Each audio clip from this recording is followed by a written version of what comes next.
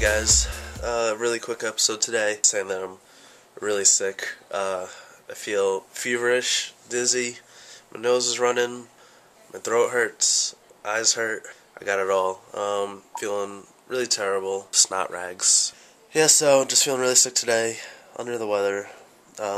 Barcelona, Real Madrid 5-0.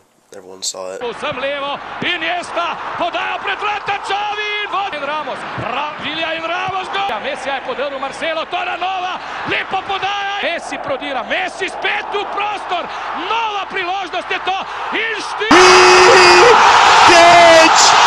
Really not a huge fan of Barcelona, not a huge fan of Real Madrid, could care less. I mean, Barcelona, obviously, they play great football, they play amazing. Real Madrid didn't do so well. I was really surprised that Mourinho set up his team how he did. I think if he parked the bus, maybe he would have gotten a better result, a la Internazionale.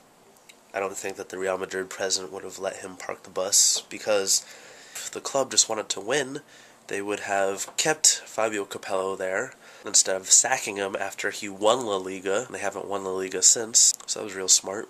U.S. under-20s lost to Mexico, 1-1 tie, went to penalties, and they lost to penalties, similarly to how they lost to Colombia on penalties. Gabriel Agbosamonde getting the goal, the boss.